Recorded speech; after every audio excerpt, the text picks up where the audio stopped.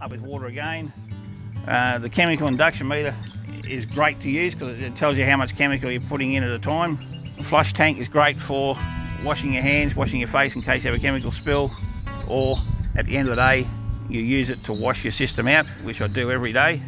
The hand spray nozzle is great for spraying little patches of grass growing in the bitumen itself, where it saves instead of changing your run of your boomless nozzle, you just turn your boomless nozzle off by the remote, pop out, hand spray your 2 or 3 patches, turn it off, put it back in, hop back in the truck, hit your remote control again and off you drive.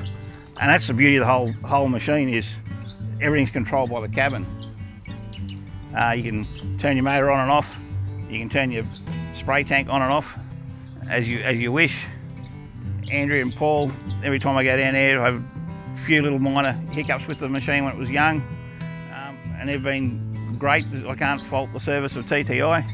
There's not much more I can say. That it works well, it does what it does, and myself and management are happy with it.